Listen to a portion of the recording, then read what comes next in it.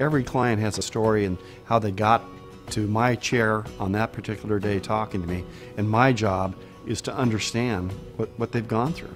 I think the most important thing for an attorney is to not lose sight of who he's representing and what he's there for. At CaseyGerry, I've been very fortunate to work on some significant cases, and I mean significant in terms of real social impact. No matter who the Goliath is, no matter who the mega corporation is, no matter what their resources are, we're going to go toe-to-toe with that defendant until we get the proper result for our clients. I came to San Diego in the late 60s from Los Angeles. San Diego's really a small legal community.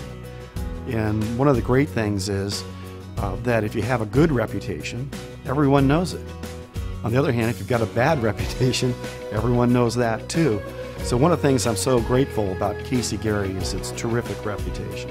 I'm very proud of that heritage that CaseyGerry has as a law firm and the excellent work it's done in the community.